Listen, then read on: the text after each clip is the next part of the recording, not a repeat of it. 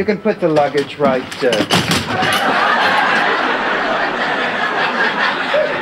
There would be fine, too.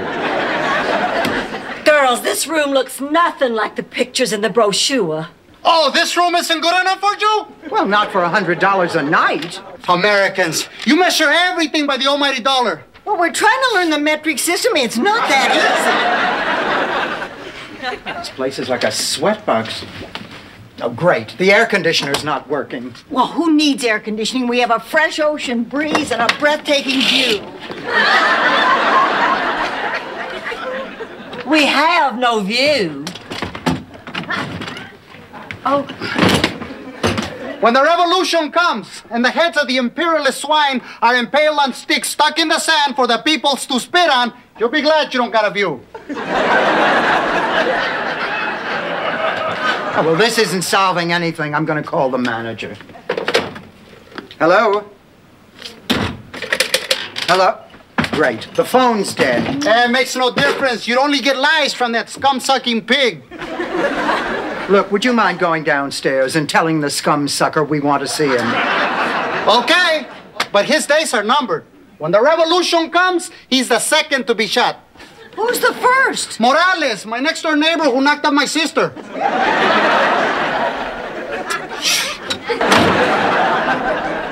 Well, this is dandy. Just dandy. I knew I should never have let you two talk me into coming to this godforsaken place. Oh, come off it, Blanche. We all agreed that this was where we wanted to spend our vacation. All I wanted was a tan on my thighs. Now I'll probably end up a prisoner of the revolution. They'll rip my blouse and make me cook for the officers, and spit food in my face and make fun of my recipes. And eventually I'll catch the eye of some fat general with big sweat stains under his arms. And he'll force me to let out his uniforms and satisfy his ugly needs. It sounds like Christmas with my ex-husband.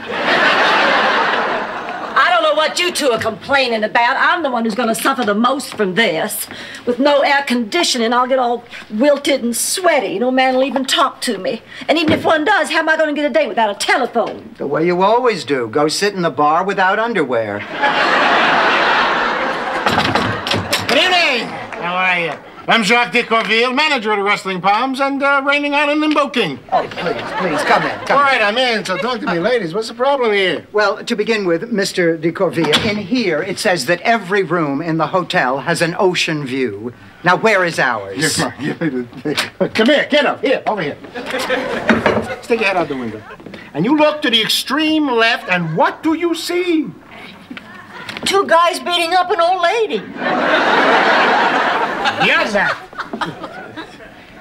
The ocean? Ta-da! I rest my case. Now, wait. You call that an ocean view? You have to be a contortionist to see. Hey, it doesn't say great ocean view. Now, look, these accommodations are simply unacceptable. Now, we want the room described in the brochure, or we will take our business elsewhere. Okay, have it your way. But don't expect a refund. We just checked in. We haven't paid for this room. Yes, we have. I'm sorry, but my travel agent said it would be easier if we prepaid everything. Believe me, it is. What do we do now? We have no choice, so we have to stay. Oh, goody! Now, look, ladies, you need anything, anytime, day or night, you call me. Well, we can't. The phone is dead. Well, there's plenty of stationery in the bureau drawer. Write me. I'm starting to root for the revolution. Well, we're here now. Come on, let's make the best of it. Yeah, maybe this room isn't a total loss. Look here, a vibrating bed. Come on, let's give it a try. Come on, it'll be fun. Shoot. All right, you ready? Yeah. Okay.